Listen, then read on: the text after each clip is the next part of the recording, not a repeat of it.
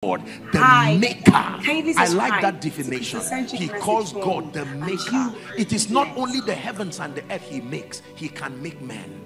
Bring your destiny, as battered and scattered as it is, hand it over to the maker. That what your father could not do, what your mother could not do, are we together now? What your tribal affiliation may not afford you, you hand over that destiny. I know you can't speak English very well, I know you may not have the kind of pedigree that is welcoming, but you hand over, like the woman with the alabaster box, hand it over to the maker and watch what he does.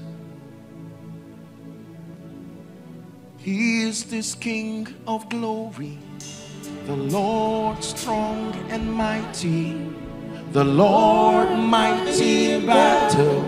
Amen. You are the King of glory, the Lord strong and mighty, the Lord mighty in battle.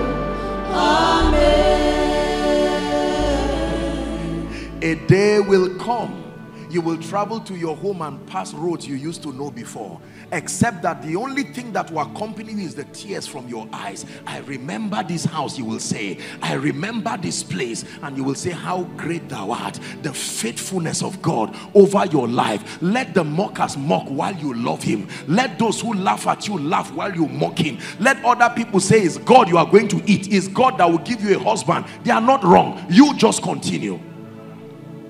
Where God will carry people that look like nations and bring to your life. Listen, this is not a sermon, no.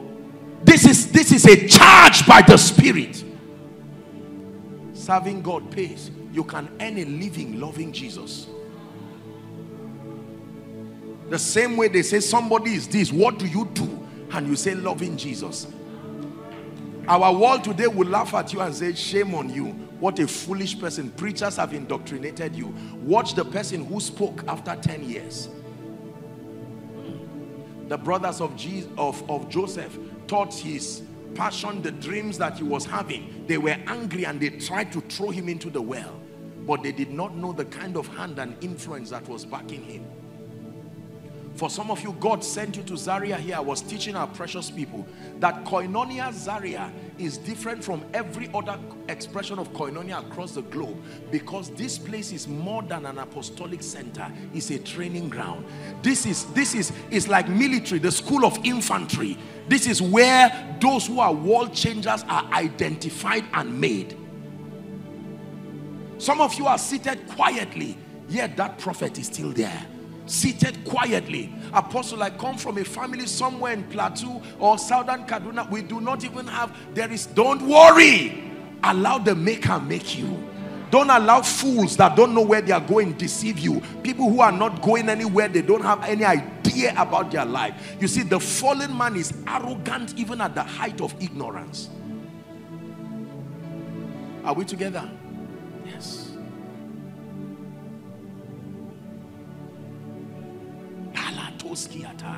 If you had seen many of us many decades before now, we will not look like it today. The foolishness of loving Jesus. Lord, my life may not be much, but if you ever find value in it here, I present it as a trophy. And God says, it was mine all the way. I gave you. You have the power to use it without me. Now you hand it over to me. He said, but I know whom I have believed, and I am persuaded that he's able to keep that, listen, which is committed to him. He only keeps what is committed to him, not what you hold and say bless. Hand it over. It belongs to you. Lord, I have no idea about what my life should become. If I'm to use the parameters of my success right now, I may not amount to much. Maybe my father is no more alive. Maybe my mother is not alive. Maybe what I studied or I'm studying is not even something from our world today, from a value standpoint. It may not be something that guarantees anything. Hand it over. God is speaking to someone. Tonight is a handover service. Don't try to live your life and run it by your rules. You are already messing it up. Carry what is left with humility and bring it to him. And say, this is how my father messed up his life. When he was 25, he thought he was in control of things. And 25 years, the man who sat at Bethesda, He was so close to the pool, yet for 38 years he could not be healed. You can be so close to destiny helpers, you can be so close to opportunities, but there is no guarantee that God, if God does not help you, you will keep looking at greatness like this till you grow old. You will never step into it. It's terrible to see a thing. You already have a picture, but to hold it, you will see that as close as you are, until the hand of Elohim stretches for you, you will never hold it. You know how they bait horses? They put straw in front of them, or some grain, and then they tie it. They will never be able to catch it. So their movement is not because they want to move.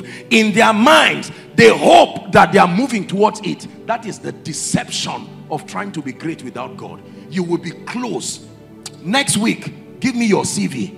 I forgot. I used to be your father's classmate, and you start dancing. Finally, it is done. Without God, you are joking. That man will become a director there, and even after 10 years, he will leave. And unbelievers who meandered into a crusade ground and say, I don't believe in Jesus, but let me receive this prophecy, will go and move forward, and you find out that you remain there. Except the Lord builds a house, they labor in vain that build it. I'm speaking to someone. Except the Lord watches over a city. My Bible says the watchman watcheth but in vain. It says it is vain to wake up early and to sleep late at night, only to eat the bread of sorrow. Only God can give his beloved sleep. Let me tell you something. During COVID, we didn't have service here. Remember, during COVID, from February, it was till December that a service was held. I remember, respectfully speaking, a few loving, sincere, and very beautiful hearted men of God who called me and said, Apostle, what you are doing is suicidal. You don't do that in ministry. That from February, you don't have any service, no point of contact with your people. By the time you call a meeting again, you will come and meet empty chairs. I said, I respect you, and I respect whoever taught you, but there is something I know about God. You have no idea of my covenant with God. You have no idea of what he told me in the wilderness.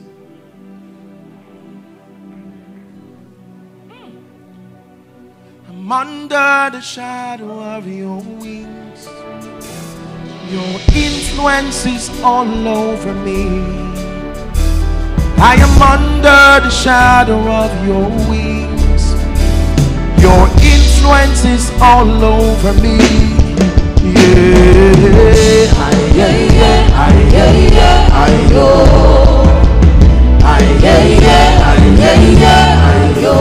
Here's the part of the song I love. I am victorious. I have overcome. I am victorious. I have overcome. No matter your situation, I am victorious. I have overcome. I am victorious.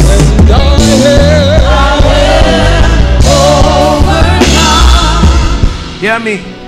Whoever told you God cannot prosper you, this money thing that is making you leave the Lord, you need to pipe low with it and come back to God and say, my pursuit for money, you may have done it sincerely. Lord, I return to you. Help me and show me mercy. You are the only one who can open the eyes of a man to see an oasis in the desert. If you do not open the eyes of men, they will not see. Apostle, my own is that I need money for ministry. It is the God of heaven who made the friends of Job who left him to return back. In Job 42 and verse 10, he was dejected and left there as though he did not have God. He lost everything in his life. The only person, humanly speaking, who was with him was his wife. And I'm sure she was tired. She said, will you not curse God and die?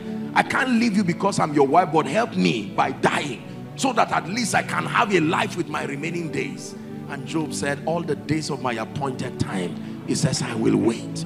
Waiting is the hardest thing for a believer to do. Listen to my teaching. When God is silent, I've told you that the silence of God is a language. You need to know what God is saying when he's not speaking.